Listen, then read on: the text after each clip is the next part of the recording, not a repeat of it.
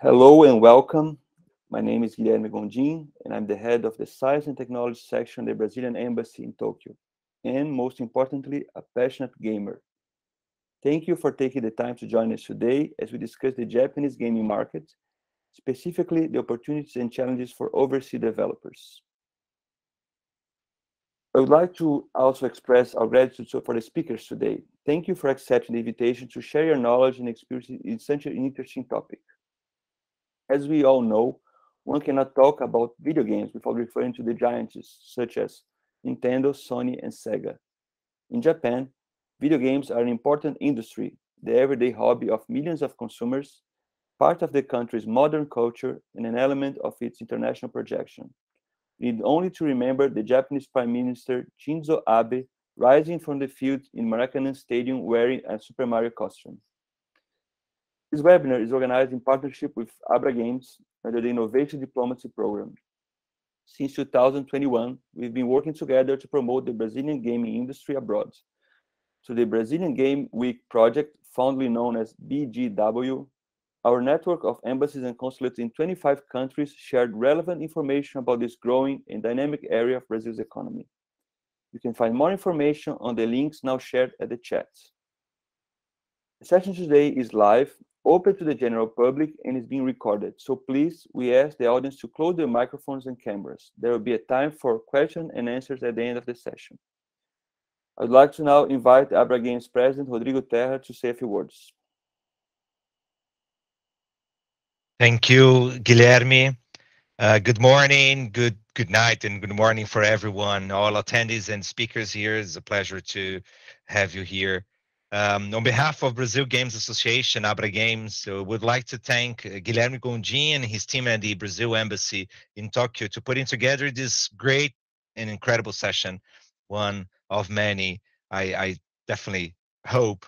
Of course, we would like to extend our thanks to the Innovation Diplomacy Program carried out with Brazilian Ministry of Foreign Affairs, which is an important player and getting to the game together with Abragames in this endeavor of promoting our gaming development ecosystem and our market that is getting mature day by day, right? Abragames, the Brazilian Game Companies Association, was founded in 2004 and represents Brazilian studios developing games in all platforms, and we have studios across the whole country. Besides catalyzing game production in the country by training and promoting expertise, Abragames aims at making Brazilian creativity and technology available to the main players of the international game industry. We also would like to take this opportunity to thank the Brazilian Trade and Investment Promotion Agency, Apex Brasil, in our partnership, Brazil Games Export Program, which is a very important program for us here in the country, for their constant support over the past 9 years of cooperation in promoting the Brazilian game industry internationally, developing new business opportunities for our companies. And obviously, again, thanks Guilherme, who is one of the mentors here of this approach to the Japanese ecosystem, one of the markets that we as consumers or gamers will love so much, but it's the moment time to keep closer with the developers and show how mature and interesting is our game development ecosystem here in the country for the Japanese market.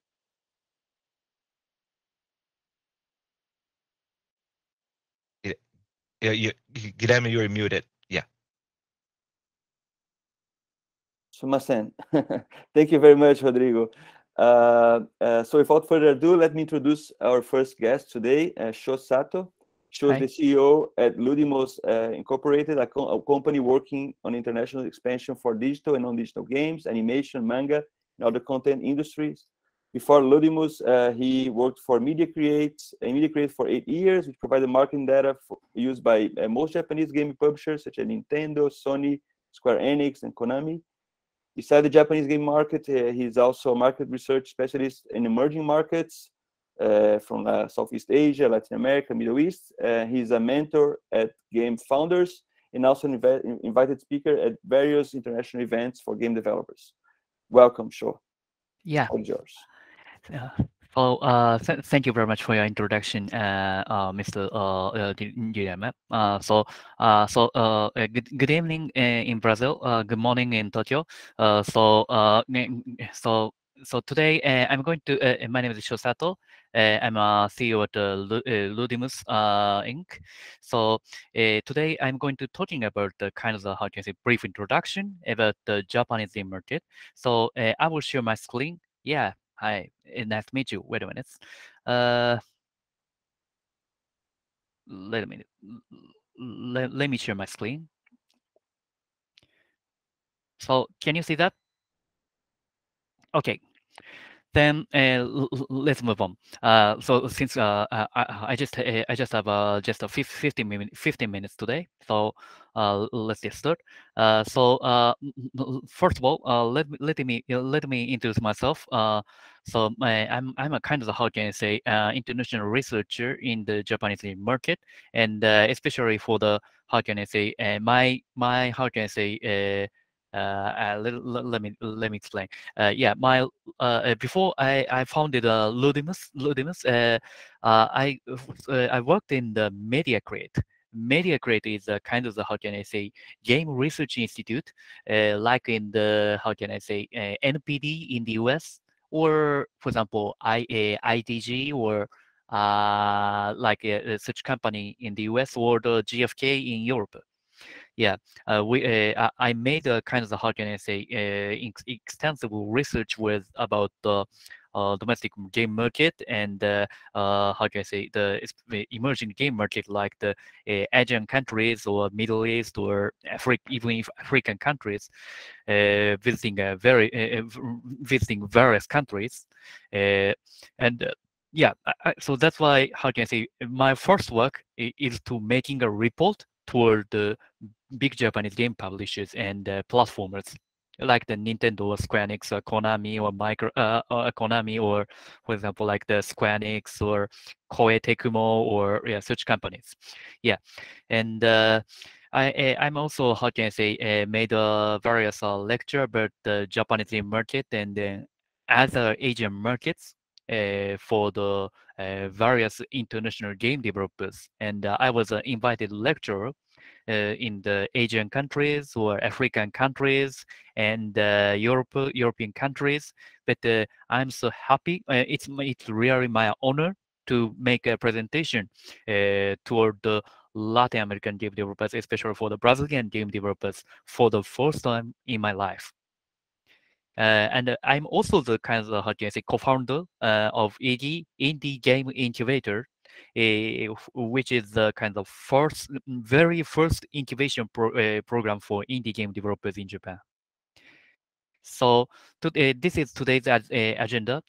First, I'm going to talking about the kinds of how can I say kinds of rough things, rough numbers, and some information about the Japanese game market, and then later I'm going to talking about some case studies, and then later on the third part.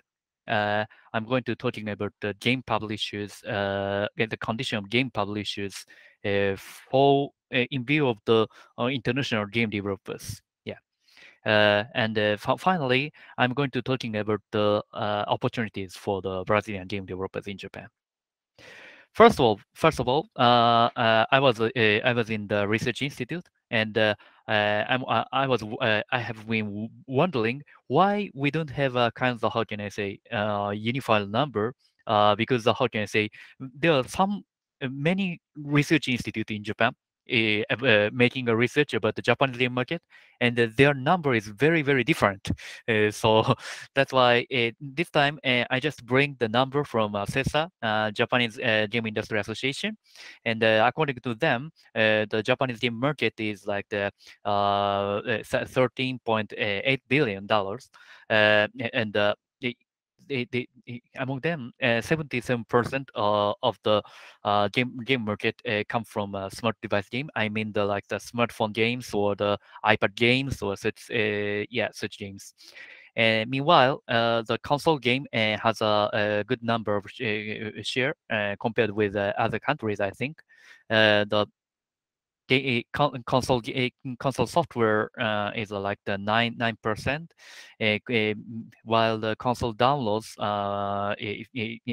occupies 1%, and the console hardware, I mean the Nintendo Switch or PlayStation 4, occupies 10%. And yeah, kind of how to say, strange thing about this data is that this don't include the Steam game market, but recently, a very recent study by GameAge, another research institute in Japan, they say that the Steam market in Japan is around $347.6 million. It's a kind of similar market size to the Canada. It's smaller than the Germany or the Japan, Germany or France, or other bigger European Steam market. Yeah. So I like to go to the Steam sales data in Japan. According to the official data, the Japanese how can I say, the game users of Japanese game users in Steam is like the 2.34% of the total game users, total worldwide game users. And it seems that how can I say it? It's a you might think that it's a kind of small number compared with other market like the France or Germany or Spain or other countries, but meanwhile, it's very interesting number, I think, because how can I say, 3 or 4 years ago, the Japanese game users just occupied like the 1% or such things.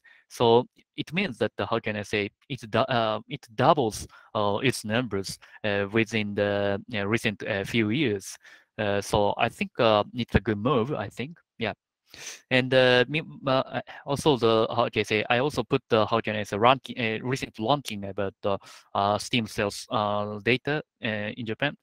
This is the kind of top sellers about the indie games in Japan.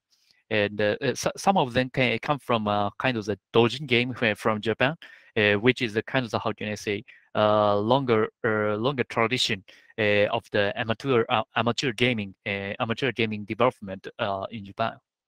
Yeah. So meanwhile, for the next, I like to move on to the mobile game market in Japan.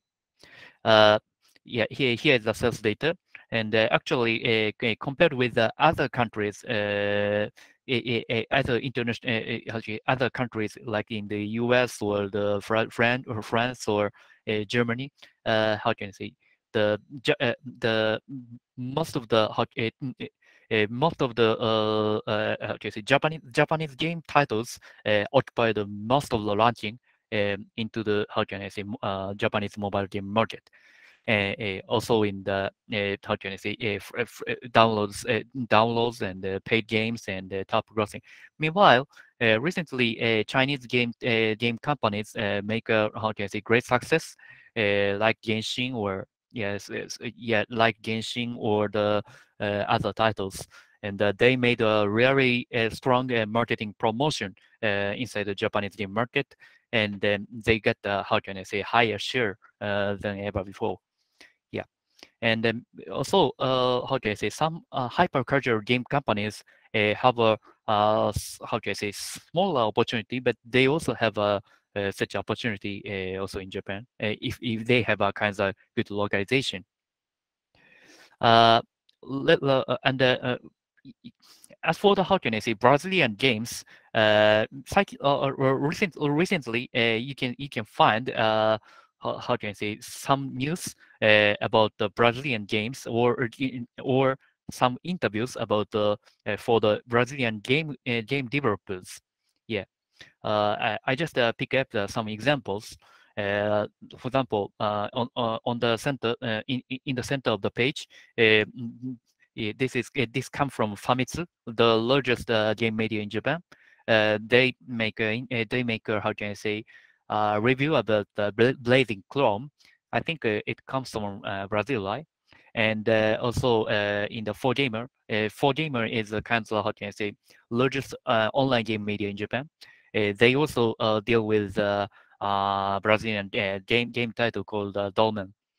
And GameSpark, another big game media, they also, how can I say, make an interview about Brazilian titles, and they even say that how can I say, they try to, how can I say, make a series of uh, interview about the international indie game developers, and they don't think, how can I say, where they come from, but as they do this interview, then they find that, how can I say, how important the Brazilian indie game developers are in, inside the recent environment of the indie game scene worldwide. Yeah. So it seems that, how can I say, compared with 4 or 5 years ago, the, how can I say, visibility of the Brazilian games is increasing. How can I say, gradually, I think. Also, however, I know that, how can I say, the name of the game platformers and publishers in Japan, like the Nintendo, Sony, Square Enix, or such companies. But meanwhile, it's I dare to say that it's really difficult to work with such bigger companies, because their overseas business division is very small, and their authority is smaller than the, how can I say, the domestic game business division or development division. So, for example, if you make a meeting with like the, how can I say, the such a Japanese game company in the GDC or TGS, Tokyo Game Show, or even in the Gamescom or Brazil Game Show, then maybe you can make a, how can I say, good people from them, but and they say that, oh yes, I can work with you, or I can they say they speak like very friendly, but actually their authority is very small inside their company. So sometimes, how can I say, they don't have, how can I say, good power to making a decision inside the company. So that's why after, how can I say, finishing the conference, then you cannot make a follow up with such companies sometimes. So yeah, it's a kind of difficulty in the working yeah, with such companies, I think. Yeah.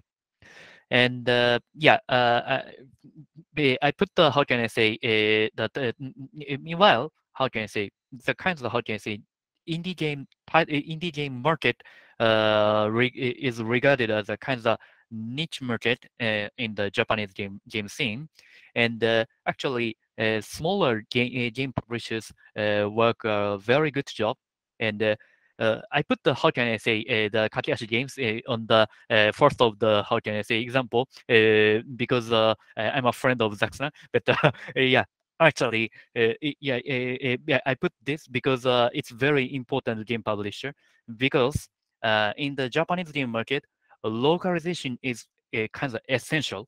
Uh, and if you, how can I say, just publish the game in English or in other languages, uh, most of the Japanese game users don't understand the English or other languages, so it's difficult to reach the game users. And actually, Kakehashi games are known as a really great localization. So that's why I put the Kakehashi games on the first of the this page. Besides the Kakehashi games, there are a lot of other game publishers like the Plasm. Plasm is a really big game publisher who localize a lot of, how can I say, famous titles, and like the also the Chorus Wide, or and recently, interestingly, bigger game publishers and distributor also try to work for the indie game division. And I put the example the from HappyNet. HappyNet is kind of the, how can I say, game distributor in Japan, and they are kind of wholesaler or middleman. But recently, they start to make a kind of, how can I say, indie game division, and they want to find good into indie games internationally. So I think you will have a better option than ever before. Yeah.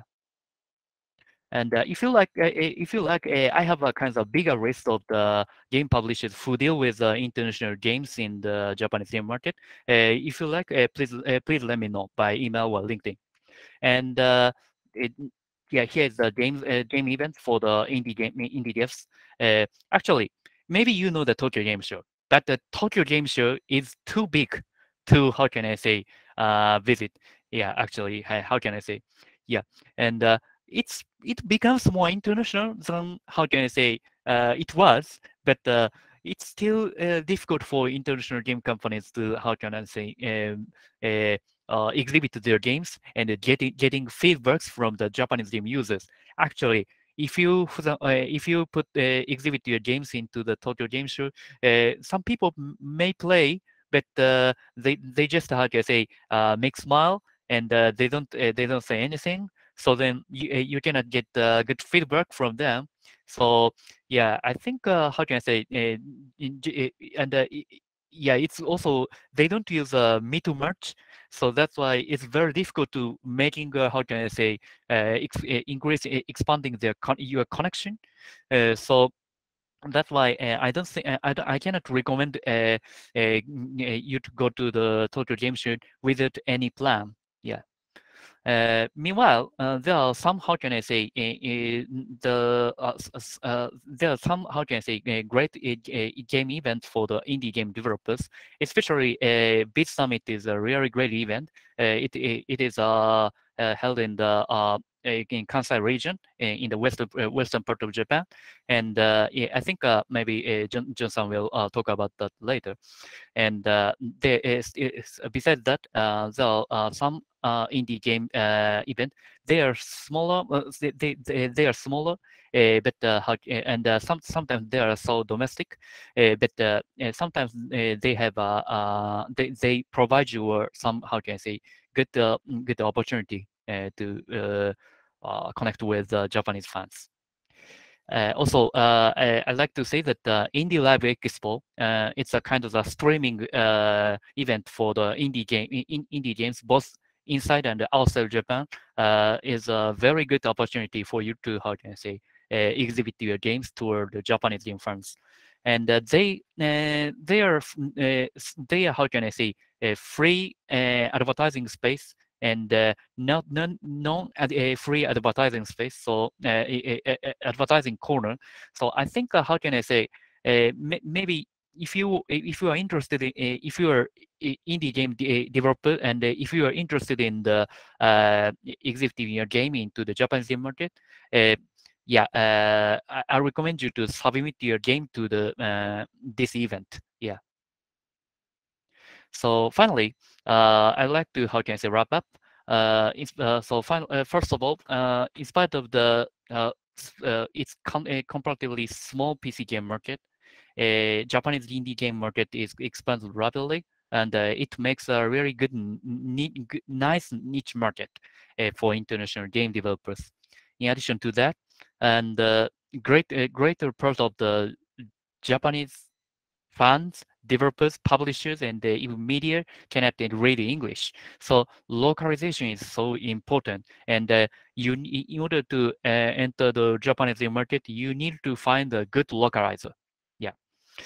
So finally, although they have a lot of big names of the game publishers and game platformers inside Japan, but it's very difficult to work with work for you it's very difficult for you to work with them. But it is also true that, how can I say, they try to understand the international indie game scene. So yeah, please give them a chance. And yeah, I also have a good connection with them. So then, if you feel difficulty in work with such companies, please let me know. Yeah, so this is the end of my presentation. So thank you very much. If you're interested in my slides, then please contact me and let me know. Then I will send you the slides as well as the publishers list. Thank you very much. Thank you very much, Show. Amazing session. I really enjoy listening about the rise of indie game market here in Japan, and I share your impressions about the difficulties of working with a big game publisher here. I'm still trying, since my meeting with Nintendo, I'm still trying to find a way to work with them towards helping Brazilian game studios. Also, thank you for the introduction for our next two guests. John, that is one of the organizers for Beat Summit, and Zach, that's one of the leads at Kakehashi, the founder of Kakehashi Games. So it will be great to hear from them. So thank you. Let's move for the next session. I'd like to invite John Davis to share his experience working with Japanese indie developers.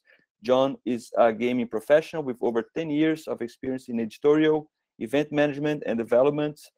John works to bridge gaps between Japanese and West as organizer of Beat Summit. It's one of the main, I think, the main indie game event here in Japan. And also as an external consultant. The Beat Summit was established in 2012 and strives to give Japanese independent games a platform to share their creativity and talents with the world. Well, thank you, John, and the floor is yours. Thank you. All right. Thank you for that introduction. I'm just going to dive right into it. Let me just present here. As Show said, and Guillermo said, I am a member of the Bit Summit organizing committee. Papa, Bit Summit. All in your face. There's gonna be a lot of Bit Summit in this, so please bear with me. Let me give you a brief introduction. I've been in Japan for 19 years now. I came here teaching English and freelancing as a writer at game publications like Famitsu, IGN, Game Labo, Dengeki, things like that. Since moving out of editorial, I moved into to development, working with like Grasshopper manufacturer with Q Games. And from there at Q Games, we, along with James Milkey, you'll see one of these pictures here on the right here, we were bored at Q. We had just finished a project. And so we decided, let's start an event, not knowing that it would be a 10-year journey, this summit being in its 10th year this year. But yeah, it was something we felt at the time that the Japanese market kind of needed. To connect indies in the West who are doing such a good job like getting together and trying to bring together this very disparate kind of scene in Japan into something a little bit more cohesive. In addition to Bit Summit, I also worked with the Mega Booth for many years, and my main role there was kind of what I do now, which is trying to help indies in Japan get overseas to events like PAX, Gamescom, and whatnot, big as well, and helping Western developers, Western indies get into Japan. So that's what we have been. It's on its main purpose has been for the past 10 years. I want to look at just some brief numbers, just so you guys get a kind of idea of the scope of the industry here now, and the growth. I'm sure Show and Zach have Show had better numbers, and Zach is probably going to have even better numbers. So here's my middling data-driven analysis of of the games market here. As you can see, the pink line here is the growth in East Asia, which includes Korea, China, and Japan. And that's one thing that we've seen recently. I think a lot of these numbers are a little skewed because of the numbers in China, but the game market here continues to grow as it does worldwide. 20 trillion. I don't know how much 20 trillion is in dollars right now, but let me see. What is? It's a lot. The game market continues to grow, and you can see over the percentages here. That the Asian market continues to be a very important place, despite the kind of the trends that you'll see in worldwide media about games. There are lots of consumers here who are eager for new and great content. The Japanese industry is mainly, you can see from this this chart here, it's kind of hard to read, but the line that's growing up here, this like bluish green, is online games and PC games and apps. And so this is a part of the industry has been growing quite steadily over the past 10 years. All of this data is from Famitsu Hokusho, which is their like yearly industry report. You can see that like in the last couple of years, game centers, arcades have had experienced a steep fall off as part of the market, and a lot of that has to do with the pandemic. Of course, with people not going out. This data is from 2020, so this is like right at the beginning of the pandemic.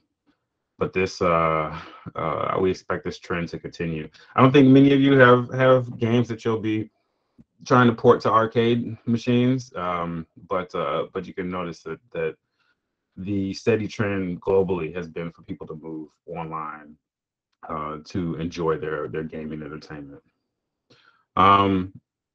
I wanted to show this just to just kind of give everybody a very anecdotal look at like what games are selling in Japan. If you'll look at this, I'm sure you'll like kind of see a pattern here with the publisher and the platform. The Switch continues to be the king in Japan. This is the same list. You can see that everything here in orange is from the Switch, and we have the one title on the PS4, which is Final Fantasy VII Remake. So the majority of big publisher games here are selling on the Switch, with the PS4 and or PlayStation platforms coming in second. You can see the hardware distribution here, and this is just from March of 2021. But the Switch has the lion's share of the data of the users here. The PS4 at 30%, and last year the PlayStation at around 2%. And we don't even see the Xbox on here. It's like you need a micro. It's like 0.1%. It's not a big market here. So and PC, of course, is not on this is all because PC data has been so historically difficult to collect.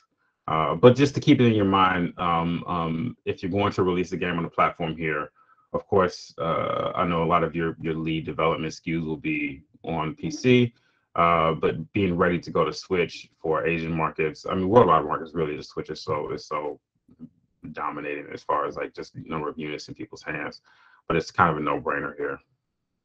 The other thing that you should think about with Japan is the type of games that people are playing here. As you can see in this list for the top 10 games, most of these games are some sort of RPG or action game. This genre continues to be super popular in Japan and in Asia, and so being ready or having a game that you feel like is going to reach the users in this market a little bit easier is also going to be something you should consider when you're thinking about publishing in Japan. Is this game going to fit here?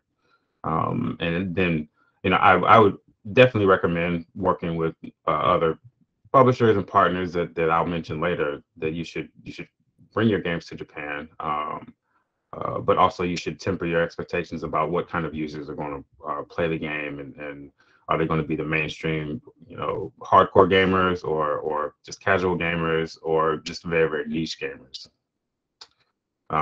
You can see here as well the kind of the breakdown for the titles. The action-related titles, we only have 17, but RPG-related titles have 46. And of course, RPG now can kind of encompass a lot of different things. But having those kind of elements in your game can help promote it in this region. So what kind of consumers are Japanese game players or gamers? This is a picture from TGS back before the pandemic. Looks so nice. Never looked at a crowd so lovingly in my life. But The users here are really active and savvy. The internet culture is vibrant. Japanese consumers are pretty picky, and have kind of accepted styles and expectations for art and tropes and stories. I'm sure you guys can see, anybody that's watched a lot of anime or played a lot of Japanese games will kind of start seeing the same themes. You know, like one image that you see in a lot of Japanese like slice of life school anime is like, you know, somebody late for school in the morning and running with a piece of toast in their mouth. And it's like knowing those kind of cultural clues that will bring you closer to the audience here. Foreign brands especially have like a hard time kind of shaking off the mantle of being foreign, which is kind of just outside of normal Japanese culture, and kind of either embracing that and knowing that's where your strength is, or trying to localize your content to meet the consumers here and be part of the inside of the culture is really important. I think that's one of the reasons we've never seen Microsoft really succeed in Japan. So it's dangerous to go alone. Take a sword. There are a few things that you can do to try to get some leverage and expand your brand in Japan. Traditional media, these are some of the examples. IGN, Gadget Sushin, Weekly Famitsu, GameSpark, PlayStation. These are all like still very big monoliths in shaping the opinions of the gaming community in Japan. Being able to get your game into one of these magazines, most of these places I believe do have, except for probably IGN, all have physical editions. Maybe Gadget Sushin doesn't, I'm not sure. But most of these media are online, but also they have traditional magazines. Famitsu is the only weekly game publication in the world. And getting your games in these spaces is really important in trying to crack this market. And to do that, you'll really need to build a good network. It's much more involved than just sending a press release over to these guys. You'll need to either have a good partner here on the ground and a publisher, or be able to make an impression on editors at some of the events that I'll mention later. Yeah, this just kind of goes over some of the stuff I just said. You know, weekly Famitsu's circulation is 500,000 per week, which is crazy in this internet age. A lot of these brands like Dengeki have different types of magazines to appeal to different types of gamers. You might have your visual novels branded one, or something that's just for PlayStation or Nintendo. So being able to get into this space is pretty important. The other thing about Japanese media, and this is a quote from the editor-in-chief, he says that Japanese games media, not only Famitsu but others as well, really work closely with publishers and developers. We team up with them and decide when to put out stories and things like that. So it's kind of a partnership. We have the same destiny as game publishers, and we work as a team to make the games industry better. That's how we view ourselves.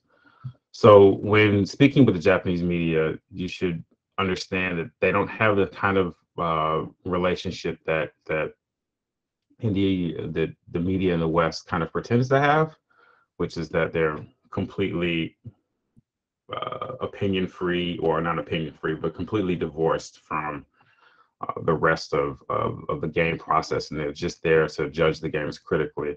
The Japanese media doesn't really view themselves like that. They feel like they're here they sort of function to help the publishers and the game developers, but also the game consumers.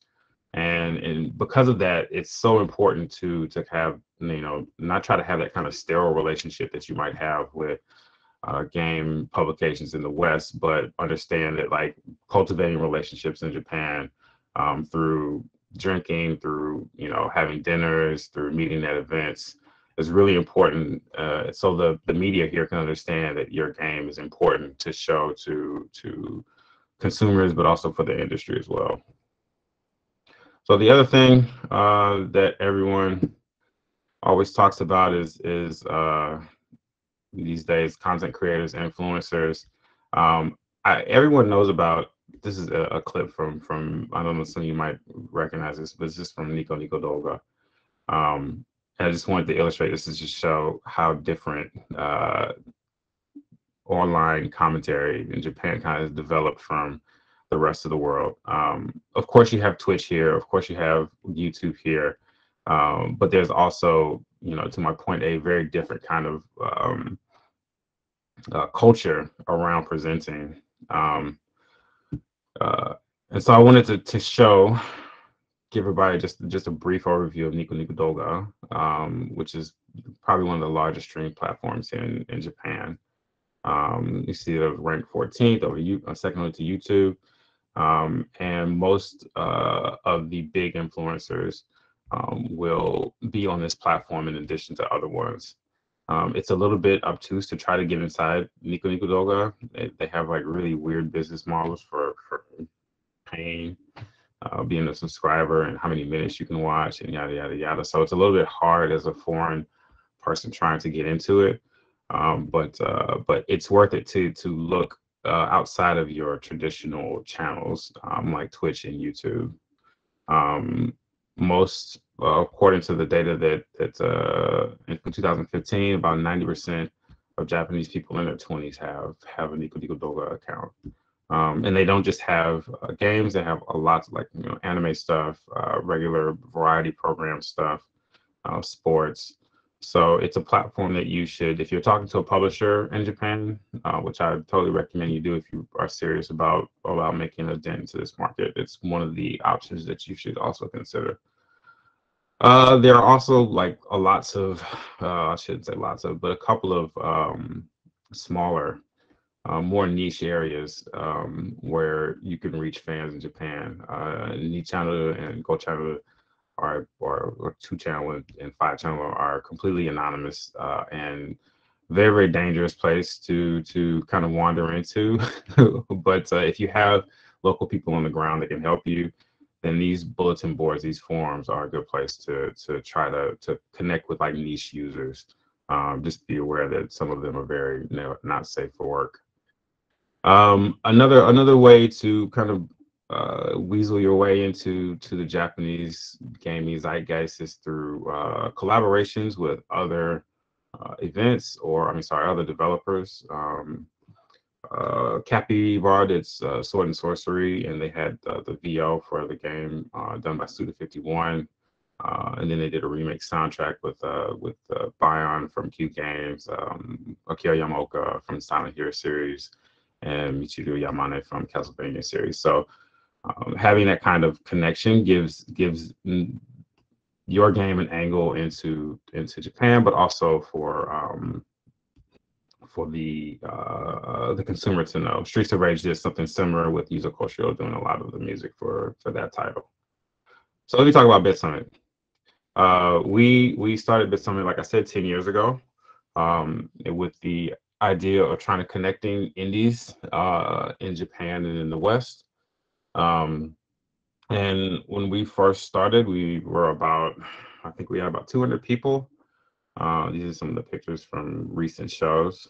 And the last pre-pandemic event we had, I believe we had about 15,000 people come. So it's a big jump up, and the event has grown steadily since then. So we do have we're accepting applications for Bit Summit right now.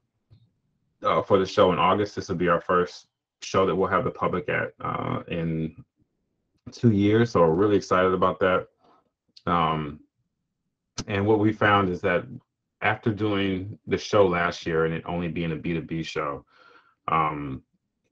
we discovered that a lot of the developers and publishers and platform holders actually wanted that kind of just B2B space instead of usually Bit Summit is 2 days with the public. This year, where we split it up so that we have one day just for networking, and we have one day for the public. And then we have our media influencers and social media platforms that will be promoting the event over those 2 days.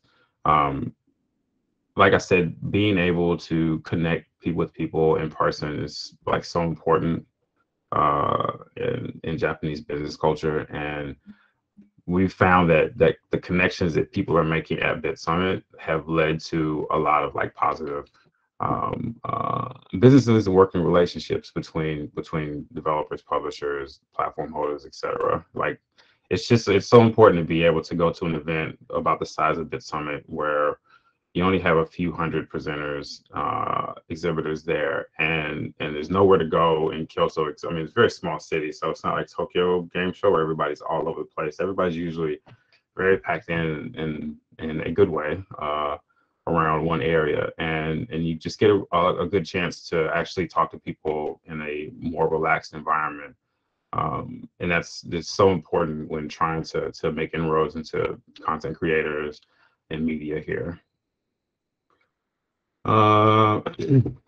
We also have awards. I mean, Bit Summit is a lot like a lot of the shows.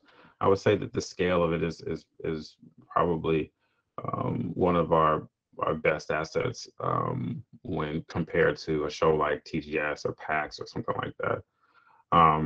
What we try to do for the developers who attend is we provide them with exhibiting space, a table, chairs.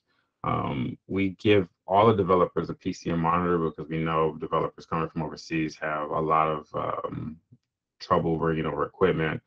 And we offer volunteer translation support for people from overseas. So we'll have usually about a team of about 30 to 50 different interpreters that are kind of wandering the show floor and helping to facilitate communication between the developers and the public. As I said before, we're accepting applications for Bit Summit right now. If anybody is interested in applying to this year's show, I definitely recommend you do. I'd be happy to pass out some codes for you guys to register for free if anybody is interested. It's not free exhibition fee. It's just free for the system to register. That's it. But anyway, every dollar counts in game development. So yeah, I mean, if anybody has any questions about that, I'd be happy to answer after the show. There are a couple of other events that are not on the radar. Show introduced some like that he showed before, like Tokyo Sandbox, which is this weekend. These are some other events. Comiket is a fan con, and it's more about doujin culture and independent, like amateur culture in Japan. But there are lots of game things that are going on there as well, so that's something you can look to. Nico Nico Cho Kaigi is the annual like Nico Nico event. Like I said, they're just like their show. I mean, their website. They cover all types of things. And Tokaigi, which is more game focused and esports focused, is their other event. Also has a lot of indie representation and game representation. So these are our other events that you should consider when thinking about getting into Japan. And yeah, I just want to Zach is about to come on next, and I think that he'll probably elaborate on this more than anything. But I want to stress that it's very important to have a good partner here when trying to break into Japan. Just putting your information out on the internet is as a start. It's the first step. After that, you'll need to do the legwork and start shaking hands, kissing babies, in order to really spread your word about your products. So yeah, that's it. Happy to answer any questions later. Thank you. Thank you, John. Another great presentation. I really sad when you mentioned the decline of the arcade industry in Japan. We were all sad to see Ikebukuro's and Akihabara's Sega store closing. So yeah, it's big. Yeah, it's kind of crazy to see these places that are disappearing now. So I'm glad I was here for some of it. hopefully they can turn around and maybe turn some of their past glory with the end of the pandemic. Also, thank you for the great tips for the Brazilian developers and especially for the pitch for Bit Summit. I'm really hoping that more Brazilian developers go to Kyoto and join this event. So thank you. Thank you. Finally, I would like to invite Zach Huntley to share his vast experience in helping overseas companies bring their games to Japan, including some Brazilian games. Zach has over 20 years of experience in game industry, working for and with Nintendo, Sega, Unity, Secret Level, LucasArts, Cybercomet, Ubisoft, Capcom, and many other companies. In roles ranging from game design, production, and business development and PR. He's a business manager and founder of Kakehashi Games, already mentioned plenty of times here today, a company that provides publishing support for video game companies abroad. They want to release their games in Japan. From to date, Zach and his team has helped launch just under 300 games in Japan and nearly 200 of these games in Nintendo Switch. So welcome, Zach. The floor is yours. All right. Thanks, Guillermo. Thanks for the introduction. And thanks to Sato-san for that shout out half hour ago or so. Definitely appreciate it. I guess since Guillermo kind of just gave that nice introduction, I really don't need to say much more, and we can just kind of dive right into this presentation now. So let me pull this up.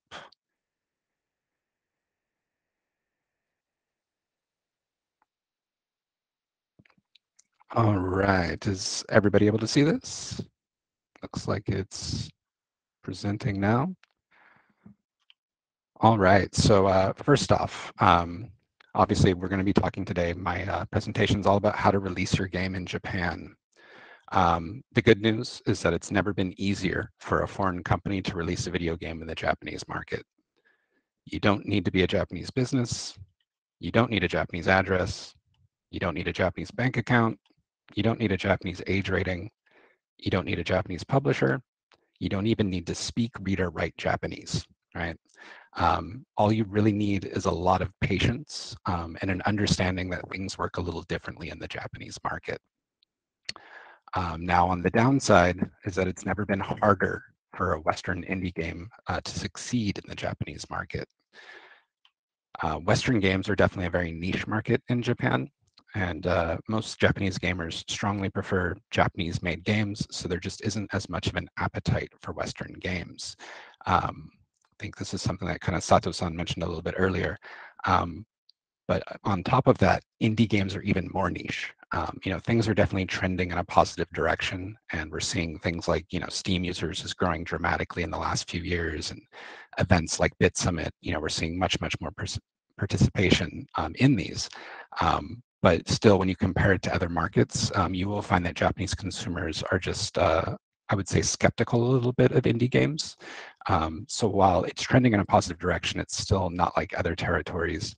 So as a Western indie game developer, you're kind of a niche of a niche market. So it makes things very difficult. Beyond that, visibility in Japan is obviously very difficult. I'm sure any of you who've released a game, that's obviously the #1 concern anywhere in the world. But I think what makes things especially difficult in Japan is that platform holders here are going to be more interested, if they're going to promote indie games, they're going to want to promote Japanese-made indie titles. And then, of course, there's all these, huge number of Japanese published games, AAA games.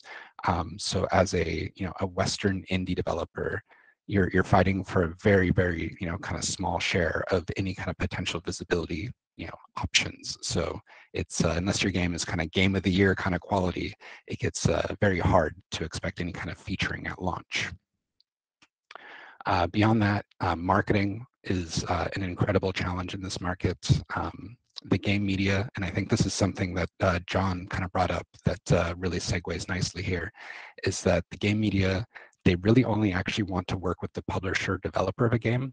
They view that as kind of an integral relationship. And because of that, you actually don't see many PR agencies for hire. So in this market, a lot of the marketing is just done by publishers.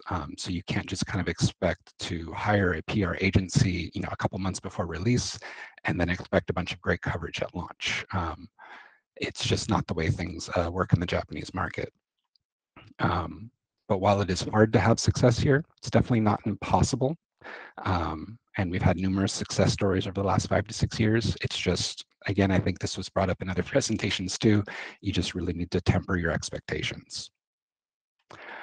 So just as far as actual steps to start releasing your game, obviously number one is localization. Nothing can kill your chances for success in Japan faster than a poor loc, and it's really hard to recover from a poor loc once the game is already released, right? So some general tips. You really need to give your localizer plenty of time, reference materials, notes, debug commands, etc. If you give your localizer just a spreadsheet without much information, your localization is not going to be very good. Make sure your localizer is a native Japanese speaker. This seems really obvious, but I've actually seen there's other Japanese localization providers out there where they actually use non-native speakers. I've also seen indie developers, maybe they have a friend or a family member who's studied Japanese for a long time. I've lived in Japan now for over 10 years. I've been involved in the localization industry for quite a while now. I would never in a million years consider trying to localize something myself from English into Japanese. And you really need to make sure that your localizer is native. One bit of advice is try to get some temporary, just placeholder Japanese text into your game and start testing your Japanese fonts in advance as soon as possible. There's just so many unique aspects of the Japanese language, one of which being that there's no spaces between words, and that can just wreak havoc on, line wrapping and, kind of breaking between lines. And just in terms of, there's just so many different things. Obviously, it's a completely different style of font, having thousands and thousands of characters. So the sooner that you can get just some placeholder text in your game and start working through any of the problems, the better. Make sure that the localizer has a good contact with the dev team so they can ask questions about the context of the strings. Japanese and English do not translate directly very well between one another, and a Japanese localizer typically needs to kind of almost rewrite the text completely from English into Japanese to make sure it makes sense. So they really need to understand the meaning behind every string of the game. And once the first translation is done, understand that that's kind of not the end of the process. And you need to give your localizer a build with the Japanese text implemented so they can perform edits, they can look for bugs, and just make sure everything is looking good. At Kakihashi Games, we kind of consider the first pass translation to only be about 50 to 60% of the total work, and the rest of it is actually iterating once that translation's been implemented to make sure that it's actually displayed in a manner that it's kind of understood for the Japanese market. Also, you really need to understand that there's going to be a lot of bugs on the programming side, and you don't assume that the localizers can fix everything just by simply adjusting their translation. Obviously, a lot of developers will say, well, just make the translation shorter, right? Or just make it work. There's some certain things that you can't, and you will almost certainly need to be able to kind of make some changes to your systems, adapt some things, fix some bugs that are going to be very specific to Japanese, because the localizer can only do so much. And it's just really important to note that having a great Japanese localization requires a collaborative effort from the developer and the localizer. You could hire the best Japanese localizer in the industry and pay them a ton of money, but if you don't provide them with the resources and materials that they need, then the localization will definitely not be of the standard that you would want. So step 2, submission. Fortunately, things are way easier these days, and there really aren't any special steps to get your game through submission to release in Japan. If you're an approved developer, then you can automatically release in Japan as well. So if it's Nintendo, Sony, Microsoft, whatever, before they used to kind of separate things up by territory, but now if you're approved for one, you're approved for all. So if you can release in North America and Europe, then Japan is typically just, kind of ticking a box to say that you want to release there as well. This is a new change, but now a local age rating, SERO, is no longer required for digital-only releases. So you can actually just release with an IARC rating now on Switch, PlayStation, Xbox, and of course PC platforms don't require a rating at all.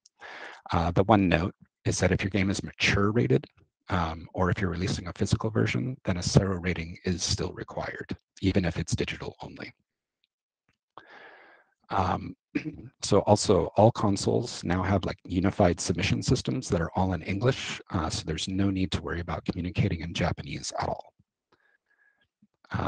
And this is not really directly related to submission, but kind of semi-related. It's just when setting up your game, make sure that it detects the user system setting and defaults to the correct language.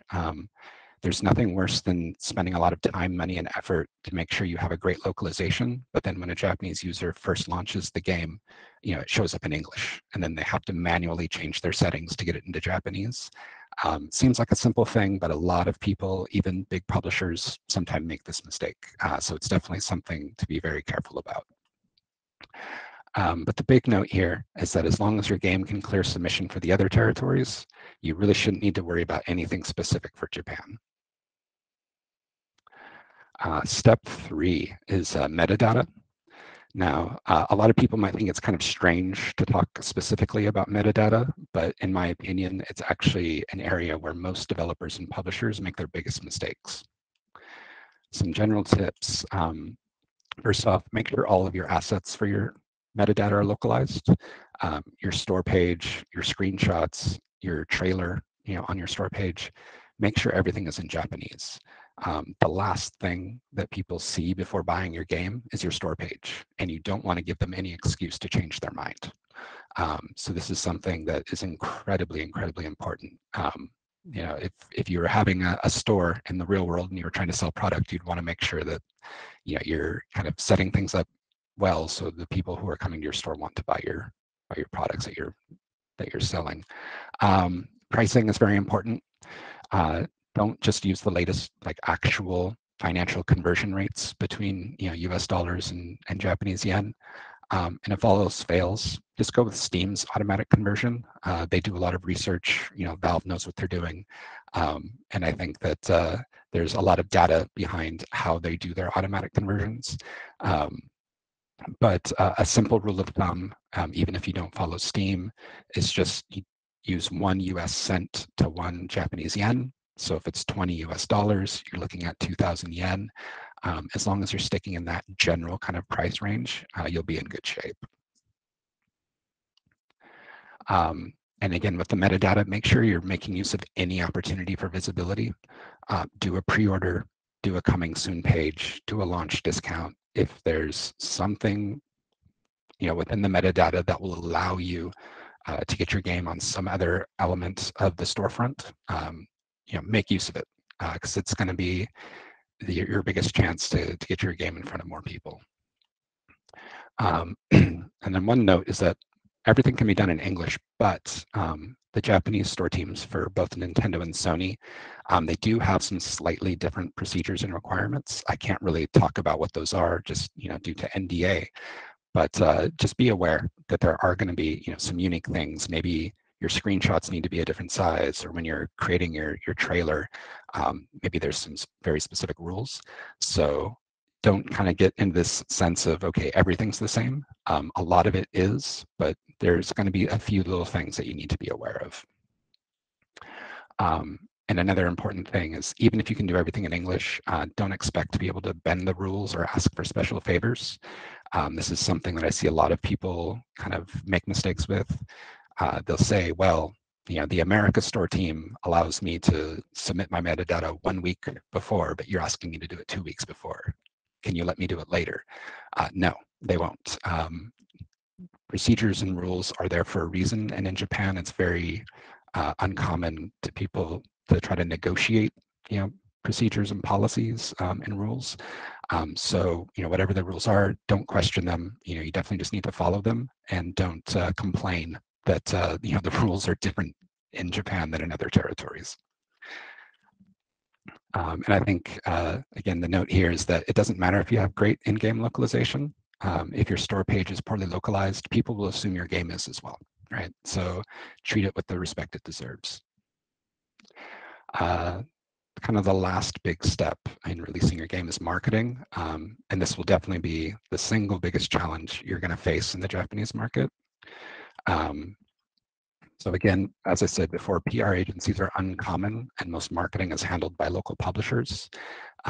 So again, not going to really be able to just hire a PR agency and expect that they're going to take care of everything like they do in the West. And this is, while you don't need a publisher, as I stated kind of earlier, this is where they actually are, obviously very beneficial, right? If you want to do much with the Japanese media, then obviously having a local partner is absolutely critical. But assuming you don't have a local publisher, some things you can do by yourself. Obviously, attending events is the best way to make contacts. Bit Summit, which is probably my single favorite show in the world, Tokyo Game Show, Tokyo Sandbox, being able to actually talk directly with Japanese media and influencers is incredibly important. One of the reasons why is that media and influencers will rarely accept free keys from someone that they don't know. This is a cultural aspect in Japan of gift giving. When you receive a gift, you're kind of expected to return the favor at some point. And Japanese people feel very uncomfortable about receiving something for free from someone that they don't know. So if you've been able to meet people at events, then that just gives you that opportunity to potentially share keys with people, get more people, kind of streaming or covering your game. Again, about streaming, most emails you get in English from people claiming to be a famous Japanese streamer will definitely be a scam. This happens all the time. I get so many emails from my clients saying, should I give this person a key? And the answer is always no. Again, this is part of that gift giving culture. Japanese people, as much as they don't want to receive a gift from somebody they don't know, they're also not going to ask for a gift from somebody that they don't know, right? So if you get an email from a supposed famous Japanese streamer, take it with a grain of salt. Another thing is that most media and influencers, they're not going to play your game in advance, and generally you're not going to have reviews right at launch. And also scored reviews are very rare. So you can't rely on, assuming that you're going to get a high score or that you're going to have a bunch of reviews at launch. This is a very different aspect of how things work here. And we see, reviews and coverage happening, 2 to 3 months after release, if not sometimes up to a year after release. It's just things, again, they just work quite a bit differently. And if you wanted to review at launch, you would have had to have been working with the media outlet, say, 6 months in advance in order to have something like that happen. So it's very, very difficult to coordinate something like that. And then scored reviews, there's only a very few outlets that will actually do those. And that's not really how Japanese consumers tend to decide what they want to play. So that's really not something, again, that you need to rely on very much. If you do want to do any paid marketing, I would actually recommend Twitter and YouTube as the best and easiest options. Again, like, John brought up things like, Nico Nico and stuff like that. And I'm sure there's other Japanese, options for marketing that might have higher chance for return. But the time and effort and difficulty in dealing with those platforms would probably offset, any kind of gains that you're going to get, to where something like Twitter and YouTube, they're both huge in Japan. I mean, they're just part of the daily life. And as a foreign company, it's much easier to do any kind of paid marketing campaigns through those platforms, just directly in English. Some other things you can do, have your localizer translate some tweets into Japanese that you can use at launch. Just add those into your localization file. And then you can just easily, tweet those out. It's not going to cost you much. And it's just an easy way to get more visibility. And also encourage your localizer to tweet about the game and mention their involvement. Most localizers have, their own little kind of small fan bases that have built up due to the games that they've translated. And they're usually very, very happy to talk about, what they've worked on, and they're very proud, of their work and to represent themselves. So again, it's just a very easy, simple way to kind of get more visibility for your game in social media. But again, if your game and your store page are well localized, people will find it, and word of mouth carries a lot of weight in Japan. You don't necessarily need a big marketing budget here to succeed. So just some final thoughts. Despite the challenges of succeeding in Japan, we've seen games sell hundreds of thousands of units in Japan, like Salt and Sanctuary, and sometimes even millions, like Fall Guys. I think one interesting note is that maybe John was mentioning before about how Japanese players like RPGs and kind of what they generally play. I think as an indie developer, you need to kind of understand that Japanese gamers don't necessarily want a Western version of a Japanese game, though. If they want a bullet hell shooter or a JRPG, they have so many options, right?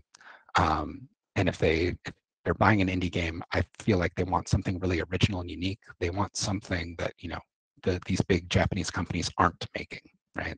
They want something that's very different. Be careful about over-localizing your game. This is actually a pretty common problem, and you'll actually see that most games developed in Japan use a fair bit of English, and trying to localize everything can actually have a negative impact. So if your localizer leaves certain strings in English, it's actually probably on purpose and not a mistake. So, but consult with them about it, because there is definitely points where having English is actually preferred in very specific instances. Also, don't worry about trying to localize the actual game content or assets. No matter how hard you try, people will be able to tell that it isn't Japanese. So don't try to make your characters, look more anime style, or don't try to, change your story of your game to make it think that it might appeal more to, to Japanese players. Unless you actually have, native Japanese people working on your product, it's probably going to have a negative impact more than anything else. SIM shipping here is very, very important, and the longer you wait to release in Japan, the lower your expected sales will be. I don't want to give anybody the kind of idea of rushing their game, because that's obviously not going to help. You want to make sure that your game is in great condition and well localized. But we've just, anecdotally looking through all the games that we've released, if your game is kind of coming out in Japan, say more than 3 months to 6 months after the initial, English launch, the sales expectations just kind of fall off a cliff. So you really need to make sure that if you want to release in Japan, you really need to plan in advance and try to make sure that you're coordinating things to where your Japanese launch is hopefully going to become very shortly, or preferably at the same time as your main release. But finally, just kind of leave you on the last note here, is that even some games that are hugely famous in the West can really struggle to find success in Japan, but we've actually seen some games perform better here than the rest of the world.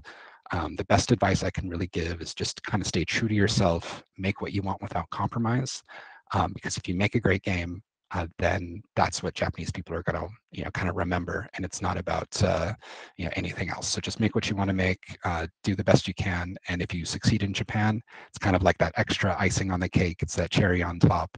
But don't kind of come into it thinking I must succeed in Japan, otherwise there's this big failure. Kind of treat it as an extra thing, and hopefully you can have kind of a good experience with releasing your game here. And that's it. Thank you very much, Zach. Amazing presentation. Actually, it seemed to me almost like one of those walkthroughs I have for my games when I have to read step by step what I should do. So it is a great guidebook for all Brazilian developers that join us today on how they should proceed to come to Japan. I've had some questions myself, but you've addressed most of these points. So maybe I'd like to move on for the Q&A and invite our participants to ask questions. I would like them to actually unmute and open the video to ask the question themselves, have this direct connection with our speakers. Maybe let's start with the gentleman that asked the first question. Let me find it, just a second. Although the other ones that would like to ask questions, please just raise your hands through the platform, please. So Juno Cecilio, if you'd like to join us.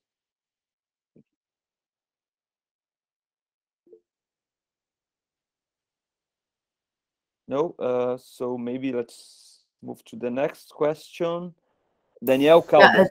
Oh, so sorry. maybe I can read for Juno. Juno has a small baby sleeping, so maybe I can ask. sorry, please. So this is for Sato-san. How would they consider the ideal way to approach the authorities for these large companies? Was regarding your point previously. I see. So you mean that how can I say how to work with the bigger game publishers and platformers from international game developers' point of view, right? Yeah. Actually, how can I say? It's kind of quite always quite difficult to how can I say work with how can I say bigger game companies and how can I say it's difficult to how can I say find the connection with how can I say bigger how can I say the executives in the such companies actually, but it's easier way for you to how can I say connect to is to find the person who has a connection with such executives. So that's why I'm here. This is the one of the reasons why I'm here. So that's why because how can I say I'm making a report for 5 or 6 years and then making selling such a report to the executives of the such how can I say game companies. So I can be a part of a help. I don't know. I cannot make a 100% promise, but actually it's important to how can I say broaden your kind of connection inside the Japanese Japanese game market, Japanese game industry, and how can I say making a connection with a friend of the executives, like the game journalists or the game researchers or the like the how can I say game advertisers or for example like the game kind of like that. So does it answer your question? I don't know. Well, since you cannot unmute, we will assume that it answers the question. Thank you very much, Joe. Okay. Let's move on for the next question. To the next question, sorry, Danielle Caldas, could you join us to ask your question? Thank you.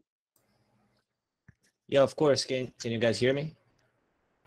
Yes, very well. Thanks so much. All right. First of all, I would like to thank you all the presenters for the amazing presentations. I actually have a very quick questions regarding types of games that are more interesting for the Japanese market. I think the last presentation it was said that the Japanese market is looking for we shouldn't try to kind of appeal to the Japanese market. So if I want to make like for example an RPG game, I should try to create like my own identity and not try to translate it for like an anime characters and stuff like that. So my question is how do I evaluate that? I mean, like how can I know what is a game that would be appealing to the Japanese market without looking Japanese, and like Japanese style visuals and all that? And are there any examples of successful games that you guys could present so that I can use as reference? Thank you so much. If I may add to that question, a bit of counterintuitive maybe or going against the direction is you can see the success of Genshin Impact here in Japan, and it actually follows all the Japanese tropes and all the Japanese styles. So it's maybe some games can make that can make that the bets, but not all. So I'd like to hear from you. Who can pick up this question? Maybe John or Zach? Well, I would say I was going to say Genshin as well, but Genshin looks like, I didn't know it was a Chinese developed game Right. for a long time. That's mostly probably because I'm not really in that's not the type of game I'd play very much, but yeah, they do a very good job of like, they nail everything. If you nail it all, then you're good, you know, but that's really, really hard. I think they did tons of research. I see when I talk to Japanese gamers, sometimes they say, you know, it's like a Korean game that's trying to be Japanese, or a Chinese game that's trying to be Japanese. They'll know when you're trying to do it. So the best thing I think is as Zach said, to like embrace your own style. Of course, like look at different elements of what's popular, you know, for RPGs or whatnot, or action games, and take clues from that. But if you're just like, I'm going to, you can't ape it. You can't just copy it. They'll know, man. They'll know so fast. And I just to hop in real quick, I guess, you know, when people talk about Genshin, right? As a Western indie developer, you don't have hundreds of millions of dollars, right? So with Genshin, like you just look at their voiceover cast that they use, and they've clearly spent millions of dollars just right there, right? So I think it's just when the advice I was giving is kind of more like as a Western indie developer, you know, because you just don't have that time and money to be able to, you know, to kind of nail it, you know, as you kind of really need to, right? So I think it just takes, you know, there's not like a specific game that you can look at and say, okay, they did it right, or, you know, as an indie, I think it's a very long process, and you need to come to Japan. You need to come to events. You need to, you know, see how things work. You know, look at what people are playing. Look at what people like. Look at what, you know, indie games are getting kind of more coverage and success here, and just you really have to factor all of that in together. Perfect. Yeah, Thank you so much. Games here don't look. Hollow Knight, Salt and Sanctuary. Yeah. Yeah, those games, Shovel Knight, they don't Undertale, they don't really specifically look like any Japanese games. I see. Thank you so much. Thank you, Daniel. We had another question from someone from the audience, but I'm Kayaku. Are you still going to ask a question, or did this last one answer your doubts, your questions? Anyone else would like to ask a question? Okay, thank you. So I will make a quick question that I had it before. So what are the main pitfalls you see foreign developers that want to come to Japan make? So apart from trying to adapt the games to the Japanese style, as you've mentioned many success stories of some indie games come to Japan, but I'm pretty sure there are like a cemetery of unhappy stories of people trying to come and maybe investing millions in something or other and not being successful. So if you know, have any tips, any suggestions about what things to avoid, it would be great to share. Thank you. Oh, I guess, was that for me, Kieran? Well, if you could start, it'd be great. Oh, sure. Cool. Yeah, I mean, I think tried to kind of mention some of this in my presentation, but you know, some of the biggest mistakes I see is that you know, people treat Japan as if they're going to treat it just any other territory in the world, and it's just something that requires so much more time and effort than anywhere else. Just there's so many, you know, unique aspects. You know, the localization is going to take way longer. You know, the challenges that you're going to have, you know, marketing your product, everything like that. I think the biggest thing that, you know, the mistake is just people assume that it's going to be, you know, kind of just like, you know, releasing in Europe or something, and it's just not. It is its own kind of beast, and you do have to really, really plan in advance. But just, yeah, I guess more specific is just, again, what I was saying about the metadata. I see so many people, their store page is just in English. or their store page, like they Google translated it or something. And that's going to be the quickest turnoff to a Japanese gamer. Again, it's like the last thing they see is your store page. If your store page is bad, everything's bad. You're not going to be able to overcome that. So you really need to understand how to present yourself correctly, to the Japanese consumers. Great. John, Zach, Sho, would you like to add something to this answer?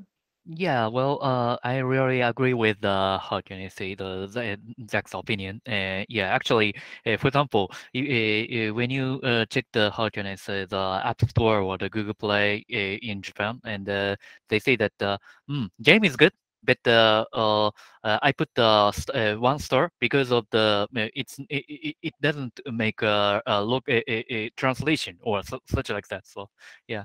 So yeah, I can really agree with that. So localization is a kind of key factor. And yeah, at least how can I say? Yeah, you need to translate the metadata. I mean the kinds of like the stoppage, right? And such things. Yeah. Yeah, I actually agree with that. And in addition to that, yeah, I also want to say that how can I say? I said before in my presentation that how can I say? Many international game developers visited the big game event. I mean the Tokyo Game Show. I mean the and they hope that if you go to the such an event, and then they can find tons of the connection or such like that. But actually, they do not have a great connection, great matching system. So yeah, so that's why when the how to say time of the Tokyo Game Show coming, many international game developers contact me a lot, and then hey, please connect the game journalists, or hey, please connect the game media or the game publishers or like that. So I needed to. I'm not how can I say or how can I say I don't work for the Tokyo Game Show, but I couldn't help working for them. So yeah, sometimes such things yeah happen. So I think so. Yeah, so before it's very important to attend the event, but before you attend the event, you need to prepare for a lot. Yeah. I think, yeah, and actually, yeah, maybe Johnson has a better, how can I say, better feedback about that. So, right? Yeah. No, yeah, you all are all right. Yeah, yeah. If you go to TGS and you expect to make a lot of connections with people just being in the indie games area, yeah, people won't even come over and play a game if you stand there. You gotta be so like, hey, do you want to please try my game? And like kind of guilt them into playing your game. I literally stand in front of people with flyers like, you need to play. Yeah, it's very hard to break into that, and with media it can be hard as well. So yeah. I think and actually, they're all right. Sorry, and actually, and the indie game corner in the Tokyo Game Show is very small, and sometimes it's in the another floor of the bigger area. So yeah, so that's why so the how can I say, it's important to understand the indie game events like the Big Summit, I think. Yeah. Great. I agree. Well, thank you. Let's move on. Rodrigo, would you like to ask your question directly?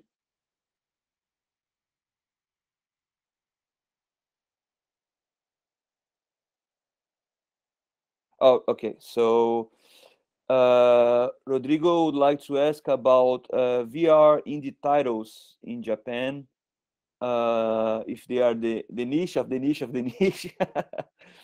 If there's any good addressable market for it in Japan, which platforms to release. If you could talk a bit about VR games here, it'd be great. Thank you. Yeah, I just got it working out. Thanks, Guilherme. You made my question. So if is VR indie titles now in Japan are the niche of the niche, Western indie VR, and what you guys see is what you're seeing actually in the whole Japanese territory, which is the best platform or what the players are looking into, PlayStation or going to standalones or other kind of VR headsets and so on.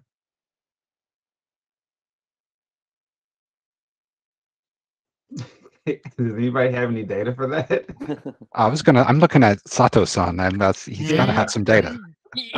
Yeah, actually, yes. It is true that how can I say? I worked for the research institute, but actually, I think it is really true that how can I say VR game market in Japan is it is true that the niche of niche, and it is true that how can I say the sales number of the PlayStation VR is not so bad. I had the data, but actually, for example, you cannot get the how can I say bigger number than the how can I say like the in other countries. I think. How about you, John-san? Do you have some other data about the VR market in Japan? No, I don't have any data, but just kind of like I said, anecdotally, for the submissions that we get for Bit Summit, we typically have between 100 to 300 submissions. Things have been kind of up and down because of the pandemic, but when we would have 300 submissions, we maybe have 5 VR games out of all of those, maybe not that much. And everybody was using, of course, their lead SKU is Oculus, because it's a little bit easier to to develop for as an indie developer. So everything was under that platform. I've actually never seen a PSVR outside of a game show here. So, but then I have no data. I don't know. Maybe I don't hang with the VR people.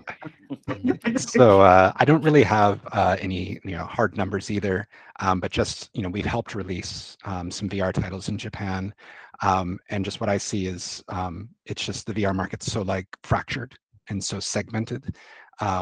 You have people are playing PSVR, which I think there's a lot of people who own the hardware, but people aren't really buying software right now. I think people, Japanese gamers clearly want to embrace VR. Like when you go to Bit Summit, if there is a VR game, it has the biggest lines out of any game, right? Yeah, definitely. So there's definitely been games that people want to play it, but I think especially in Japan, people's homes are so small generally that they don't have the space to play VR. And that has a major impact. Also, a lot of Japanese gamers don't necessarily have PCs. It is such a console-focused market, and that's why PSVR kind of has been more successful. I would say PSVR 2, clearly, if you can get in at launch on that, Sony will be putting a lot of marketing effort behind it. That's going to be an area where you could definitely succeed. I'd say Japanese people are slowly, kind of picking up on the Quest, just because it is a bit easier, to kind of set up. But overall, I think, niche of niche of niche of niche of niche of niche. It's a very difficult market. And also be aware that Japanese people generally have a sensitivity to motion sickness. And a lot of people actually will take motion sickness pills before even playing a VR game. And the very first comment in any VR game review is whether or not it made them sick. That is the #1 thing. So you really have to be super careful with VR games in the Japanese market. Well, great. Thank you. Let's move on to the next question. Tito Aureliano, if you like to ask directly. Thank you. All right. Can you hear me, you all? All right. Thank you all for sharing your knowledge in your talks. I love them. I have a very honest, polemic question to ask, because I'm a very small indie developer and I have a very small company, and I am about to release my very text extensive JRPG game. I want to go to Asia market, but I must make a decision like between China and Japan, just for start, because I cannot afford localizing the game for the two nations at once. So, what are your opinion on that? The platforms. I plan to release the game, in Steam, Microsoft Store, and Nintendo Switch. What would be the wisest thing to do, on your opinion? Yeah. It's I think yeah, it's a good question. And actually, first of all, I think you know that how can I say, in order to raise a game is in the China offshore, you need a license, right? But actually, at the same time, they have a kind of informal distribution chain for the Chinese game users, actually. But yeah, it's kind of unstable. I mean that how can I say? Yeah, some people say yeah, it will close for the near future or like that, but it hasn't closed yet. So I don't know if it can if it close or open for the next few years. So yeah, I think for the simplified Chinese yeah, the market is how can I say? Yeah, it is a big market, but actually it's risky. Yeah, and as for the complicated Chinese market, it's small, but you say that you want to translate into the simplified Chinese or quickly complicated Chinese? Which one? The continental simplified Okay, Chinese. Yeah. okay, got it, got it. Yes, it's much bigger market, so I see. So then, yeah, in shortly, the how can I say, Chinese market is big but risky, and as for if you have a good how can I say, a publisher or the for example, if you have a good publisher from Chinese game Chinese game Chinese continent, then maybe it might be a option, I think. Yeah. Yeah, in my opinion. So how about you, the Jackson and Johnson? Yeah. Yeah, it's. I think it's obviously. I understand, your concerns, and that's a really difficult choice to make because there's pros and there's cons on both sides. Naturally, I look at the Chinese market as there's such a massive chance there, to have bigger success just because of the sheer number of people playing games and the pure size of the market. But wisely, as Sato-san pointed out, it is such a risky market, right? Like, who knows when all of a sudden you can't even sell your game anymore. So that's obviously a challenge as well. So yeah, I think the thing is, there's just, again, there's so many factors. And again, localization, like, how many words is the game roughly? Do you know? Do you have like a word count or? Over 10,000 words. Okay, I mean 10,000. That's actually not that bad. But yeah, I mean, because Switch, obviously, great platform in Japan. It really just comes down to it. Like, if I was, without knowing your game or anything like that, I would just say, like, is this a game that has a unique voice for a JRPG? It's doing something different. It can kind of stand alone. And is it something that, for what it is, for the type of experience that you're trying to provide, is it that, really dialed in, like, really, really high quality kind of experience? If it's something where you're like, okay, it's indie, it's something that, I'm really proud of for what it is, it's a small game, it's something that I put a lot of love and effort into, but maybe it doesn't really compare to like something, obviously from a bigger company. I just think it's going to be really difficult kind of in that JRPG space. But it really comes down to, kind of how much cost you're looking at, to release in the Japanese market.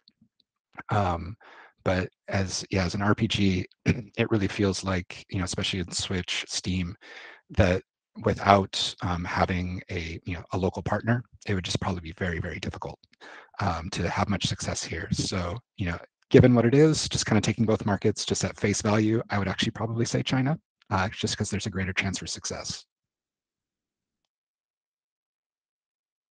Zach, if I may just ask a question regarding that. Maybe hearing what he has listened to what he has said, I was thinking about a game about like Eastward. That it's a JRPG style, but I think it was developed by a Taiwanese company or Hong Kong It's company. Chinese. Yeah, so just wondering how successful was that in Japan? Do you have an idea? So yeah, I mean, people really loved it, and I think one of the main reasons is that kind of aesthetically, it's clearly something that was a labor of love for many, many, many years. The devs worked on it, I believe, for 8 years. So a huge amount of time in production. And I also think that even though they're not Japanese, there is still certain aesthetics that Asian gamers maybe kind of appreciate, and just the really, really fine attention to detail within the pixel art. But in terms of gameplay, I actually think that there's a lot of elements of it that didn't necessarily fit with the Japanese market. And that what people really kind of embraced was the visuals and the story side of things. So the game definitely succeeded. We actually published ourselves as Kakihashi Games a physical version of the game, which has definitely been selling really well for us. But in some ways, we think a lot of people are actually kind of importing the Japanese physical version from overseas, right? It's not all coming from the Japanese market. So yeah, I mean, I think it's a game that for people who really love pixel art and people who love kind of a certain era of video games, it's something that they absolutely love, and it's one of their favorite games of all time. But if you're looking at like mass market, that's something where it probably doesn't really hit those kind of numbers. Great. Let's move forward to the last two questions. Felipe Roveroni would like to ask you directly. Oh, yeah. Can you hear me properly? Yeah. All right. So have you heard about it's a new tool, but the live 2D animation that it's becoming really famous between mobile games. And I would like to ask if it's worth to invest in those kind of animations.